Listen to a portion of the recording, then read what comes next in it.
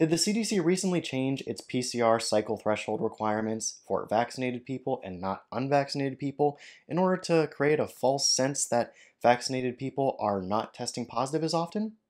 No. No, absolutely not. This claim comes from a document that the CDC put out asking clinical laboratories to send them COVID positive samples from vaccinated individuals that met a value of 28 cycles or below. The reason they were asking for this is because they want to sequence these positive samples in order to survey for the kinds of variants that are turning up positive in vaccinated people. The reason that they're asking for the CT value to be 28 or lower is so that they have more virus to work with so that they can get good sequencing data.